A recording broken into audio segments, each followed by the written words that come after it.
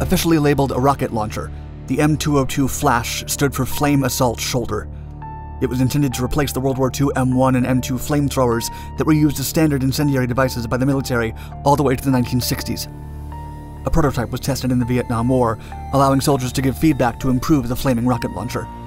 Its use was supposedly discontinued after the conflict, but it, or a variant of it, has allegedly been carried into combat in modern conflicts. The true nature of the weapon's use today is mired in denials and secrecy.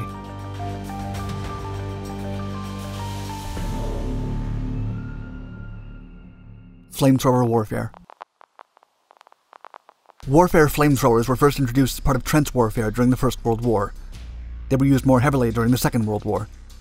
Variants included portable versions, tank-adjacent weapons, and vehicle-mounted throwers. Flamethrower fire was directed primarily against fortifications and other protected emplacements that may otherwise have been impenetrable. Rather than projecting fire in the traditional sense, flamethrowers usually stream a flammable liquid, thereby allowing the flames to be bounced across walls to ceilings. It also allowed for shooting into unseen spaces, such as bunkers and pillboxes.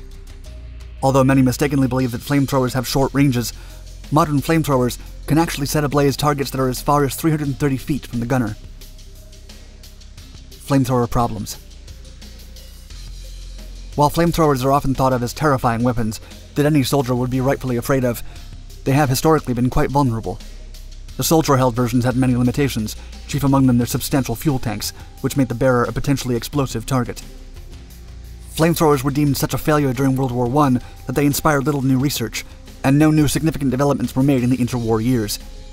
The American E-1 flamethrower didn't draw interest until 1940, and even then, experimentation suggested it was unfit for military operations. A more refined version eventually emerged in the form of the M1, a 72-pound weapon with a firing range of 20 yards. By the end of 1942, it was sent to the South Pacific Theater, where it was modified. This updated version of the flamethrower, the M1A1, was lighter and could fire to distances 50 yards away. The successor of both these flamethrowers was the M2, which could incorporate fuel thickeners, namely napalm, which made them more lethal. When it was full of fuel and propellant, it weighed 68 pounds. The M2 was used in combat at the island of Guam and later during the Korean War. However, the weapon wasn't very successful, and most of them were sold off as scrap. The weight of the flamethrowers made them extremely difficult to maneuver, but they also came with other issues. For example, the M1 would often malfunction, and the soldiers were forced to ignite the flame gun with cigarette lighters. To fire the M2, the soldier had to expose his upper torso, which left him exposed to enemy attack. A new solution. Once World War II ended, the US again spent few resources on flamethrower development. By the start of the Vietnam War, it reportedly was the troops on the ground that had imagined and suggested a new solution. Their request was to replace the traditional flamethrower with an incendiary rocket launcher. When the resulting M202 FLASH was integrated into the Army, it became the last officially known American flamethrower. Early hints of the upcoming development began with the 1955 procurement request for a, quote, flamethrower with minimum weight components, according to a Chemical Corps report.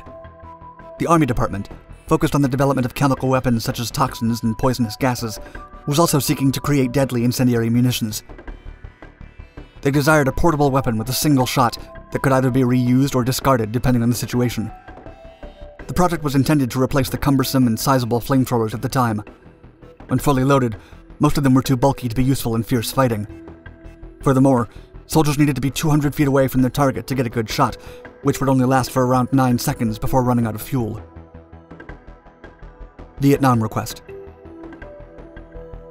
When the United States entered the Vietnam War in 1965, the soldiers brought the old flamethrowers with them, but the ongoing issues plaguing the weapons led many troops to leave them behind while in combat. Oftentimes, they just became extremely flammable and easy targets for the enemy. Although the flamethrowers could be used to effectively clear jungle paths or eliminate hidden enemies, specially trained flamethrower operators were seen as particularly vulnerable targets to hit. As a result, officers tried to limit how often these soldiers were placed on the front lines. Instead, flamethrowers were deployed behind active combat for terrain operations. They were primarily used to seal up tunnels and bunkers after use, or to form clearings and destroy foliage the Viet Cong could use for hiding. However, acknowledging the tactical advantage provided by incendiary weapons in the dense jungle, American commanders still desired an improved version that their troops could actually use in combat without becoming incredibly vulnerable. In response to their requests, the Army set to work and produced a relatively simple rocket launcher labeled the Multi-Shot Portable Flame Weapon. It was a 4-barrel weapon capable of shooting 66mm incendiary projectiles in rapid succession. The effort was celebrated by many. Army Lieutenant General Frank Mildren stated the following during a debriefing in 1970, quote, "The weapon reflects a radical departure from traditional flamethrowers. It relieves the field soldier from the burden of mixing flame fuels for the weapons. While the improvements were useful, there was much more to be done. The soldiers in the Vietnam War started sending their feedback, and the Army listened. Soon enough, they would have the superior M202 FLASH." The Flash. With the improvements suggested by foot soldiers, the Army was able to declare this new and improved flamethrower an absolute success. And thanks to the on-the-ground testing in Vietnam, they were able to approve and distribute the flame-throwing rocket launcher M202A1 FLASH to infantry units. In comparison to its predecessors, the FLASH eliminated many of the drawbacks of the old flamethrowers. Most soldiers could be trained to use it, and it had a maximum range of a little more than 800 yards. The substantial increase in range made it much more trustworthy to American soldiers. The M202 was loaded with M74 rockets that were equipped with M325 warheads. The projectiles used 1.3 pounds of triethyl aluminum, a substance referred to by the military as a, quote, thickened pyrophoric agent. Similar to white phosphorus, which burns at 2200 degrees Fahrenheit, it burned at 2900 degrees Fahrenheit when exposed to outdoor air. Due to its aluminum content, it could burn hotter than either napalm or gasoline. Furthermore, the emission of heat and thermal radiation could burn a target without it being in direct contact with the flames. The weapon itself was made with 4 tubes capable of loading the rockets. Its caliber of 66mm was intended to be shared with the anti-tank rocket launcher M72 LAW, which meant it could be used as such as well. Interestingly though, no high-explosive anti-tank rounds were ever developed for the flamethrower.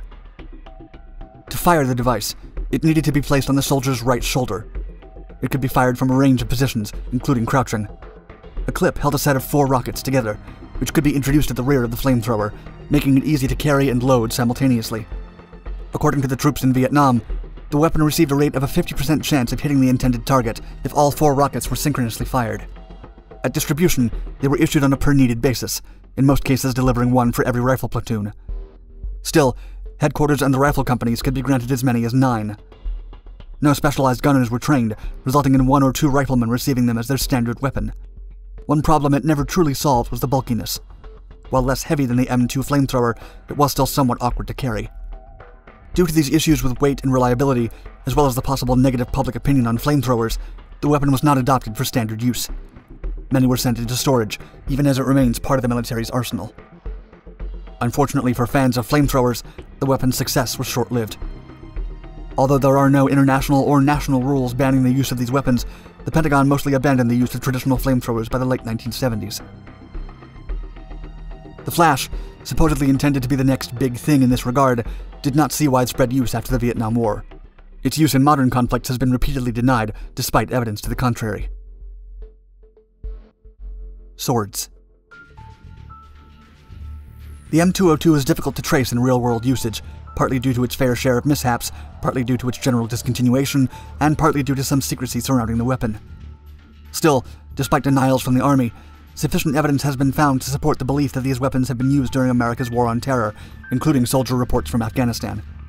The majority of fire-throwing launchers and rockets gathered dust in arsenals, awaiting an official decision on how, when, and whether they would be used or destroyed. The M202 FLASH enjoyed a longer career in media appearances than it did perhaps as an actual weapon. It was notably featured in 1985 in Commando, held by Arnold Schwarzenegger, among other films and video games. It's believed that many of the weapons remain in storage, and that they may continue to be used along with other experimental projects. As recently as 2004, one was attached to a Talon robot, which is meant to clear bombs. The experiment, labeled SWORDS, standing for Special Weapons Observation Reconnaissance Detection System, was allegedly only a proof-of-concept project. Yet it seems unlikely that the Pentagon will revive the use of flamethrowers in the military, at least for now.